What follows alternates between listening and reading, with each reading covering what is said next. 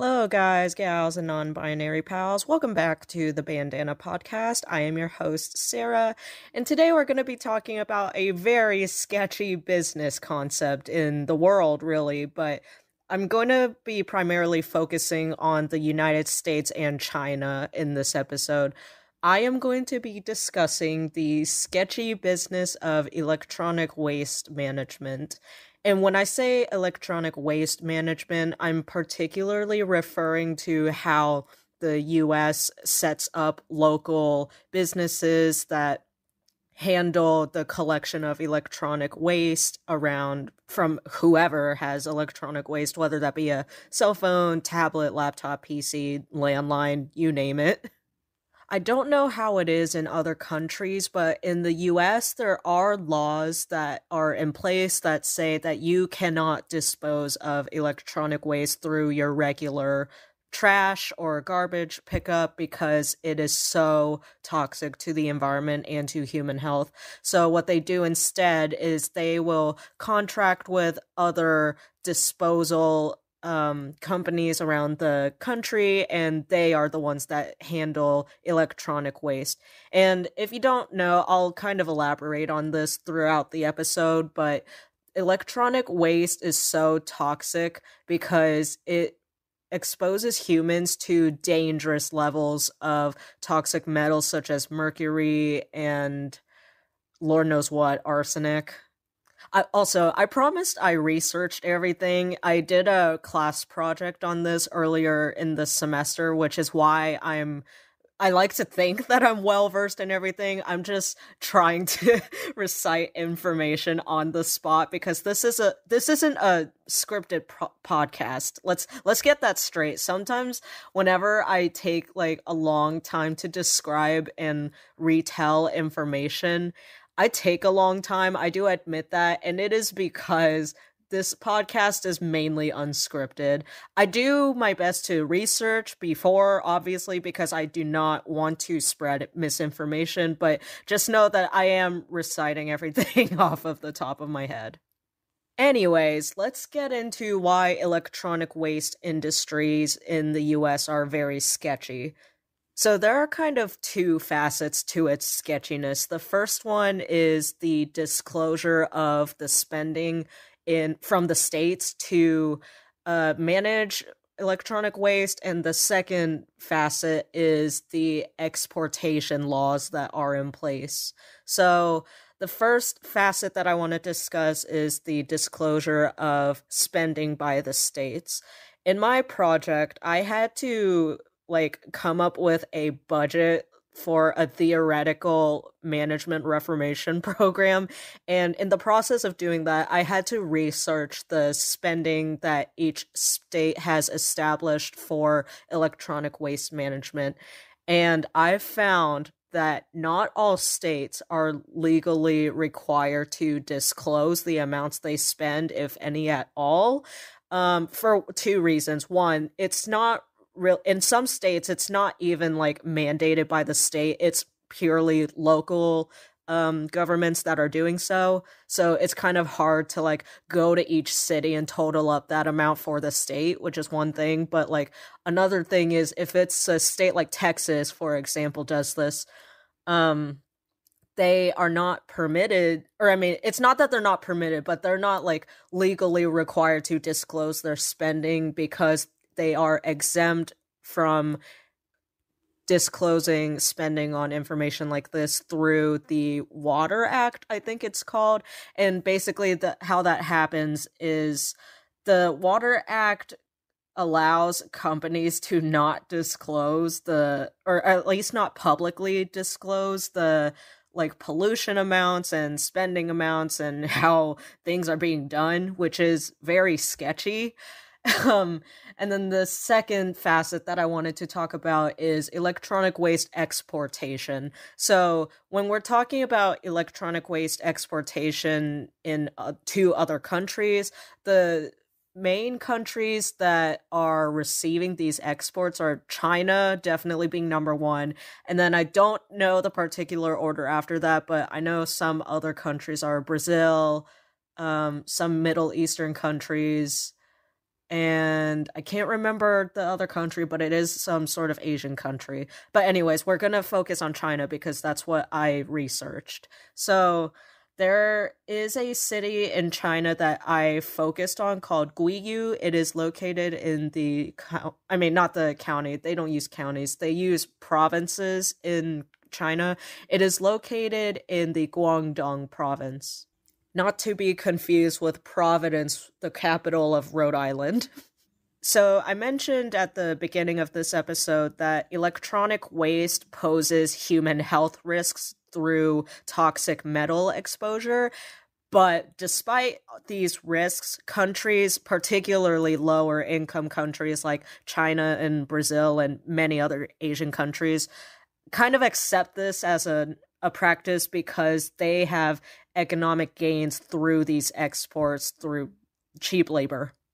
I would say that that's kind of sketchy, but here's really what the sketchy part of this second facet is. So, the United Nations has established this set of rules around hazardous waste exportations, including electronic waste, and they've basically said this cannot be done.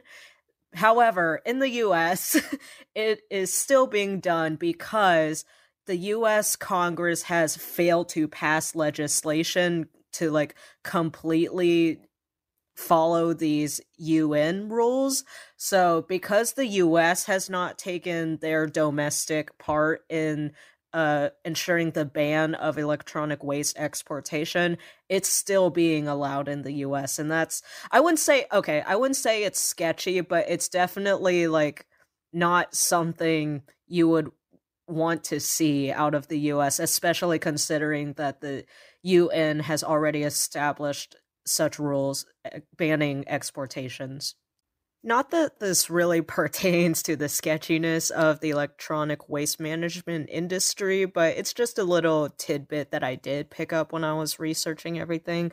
So, in the states that I was able to find budget details regarding electronic waste management reformation, or not reformation, but like spending on electronic waste management have been published, I found that California has spent, I'm trying to remember, California has spent a couple 100,000, maybe, I don't know, because also the latest stats that I was able to find was or are from like the late 2000s. So like oh, that brings me to another point. I'll get back to the budget stuff, but that brings me to another point. So when I was researching the budget details for each state, I noticed that in the states that do have laws regulating electronic waste and published budget disclosing the amount that they spend on electronic waste, I found that a lot of these were passed in 2008, 2009, and I'm wondering if something happened during that time besides the recession that influenced this sudden surge of electronic waste management reformation laws to occur. So I did try to look into it, but I couldn't really find anything, but it did make me really curious as to what the timeline was during that time. But anyway, so yeah, I found that California spends a couple 100,000 per year on their electronic waste industry, and then in New York, and I'm talking the state, or I mean not the state, the city, New York City spends 2 million per year on electronic waste management. And this is really based on the fiscal year budget that was published by the city. So it has certainly maybe fluctuated as years have gone on, but during the most recent year or fiscal year, they've spent 2 million on electronic waste management. And of course it makes sense because New York is just really populated in general, but yeah, I found it really surprising to see that there is a city in the US that spends that much on electronic waste management. And of course, because other states do not disclose the amount that they spend on electronic waste, New York is probably the city and really the state that spends the most out of all 50 states plus DC. I should also mention that I was doing research on just the 50 states in DC, and I didn't really extend it into the overseas US territories, but I did also remember that when I looked into like Hawaii and Alaska, I did surprisingly find information on them. So Hawaii definitely has its own electronic waste system because it's not a part a of the 48 contiguous United States. And I of course I don't remember how much they spend on it, but I did find out that they do have their own state program. However, in Alaska, it is also not part of the 48 contiguous states, of course, but I did see that they don't have a state program, but they do publicly encourage their residents to recycle electronic waste somehow on their own because they do acknowledge that it does pose very harmful risks to humans, to wildlife, to the environment, and really any and everybody. So I was impressed that Alaska has taken steps like that to address the issue. I don't know who made the decision to publish that information, but thank you to whoever that was. It was very helpful to me, and I'm sure helpful to your residents. I'm not really sure what else to mention. I think I've kind of just briefly gone over why the industry is so sketchy. And oh, I almost forgot. So Guiyu, China is the city that is notable for having the most electronic waste in a single city worldwide. And because they have so much waste, it is harming the people there, it's harming the cleanup workers that are working there, it's harming the environment and the wildlife. There, I was looking at pictures and there's almost no wildlife there. It's very urbanized in a negative way. So there are like industries there that mainly focus on electronic waste. And really that's the point of their government and their economy. Most of their revenue and their income is through cheap labor from the cleanup workers that are handling the electronic waste. So, yeah, that was the episode. It's a very unfortunate episode that I covered today, but I do hope that action is taken sometime during my life. Hopefully, as soon as possible, but sometime soon.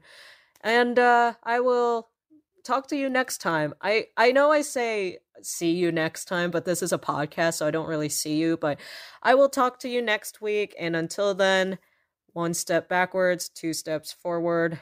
Adios. Have a good